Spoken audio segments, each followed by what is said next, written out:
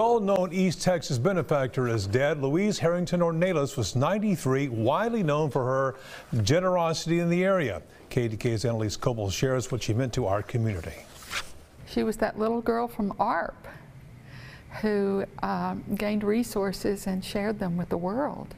Susan Tomei Morphew felt lucky to know Louise Ornelas. The impact she had that was most important was the impact she had on her friends.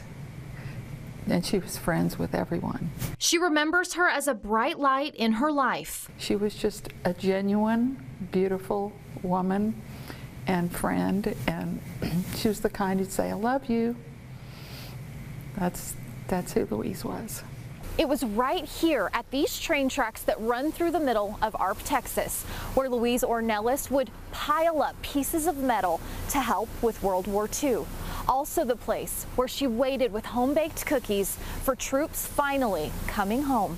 A generous spirit that would stay with her for the rest of her days. We relied solely on local governance, local donors, and so a significant presence like Mrs. Ornelas was a major influence on us. Ornelas' name can be found throughout the state. In East Texas, you can see her honored at UT Tyler, Christus Trinity Mother Frances Hospital in Tyler, and many more. Coming from a small town and a big family, and then having the resources to help the world, and she did.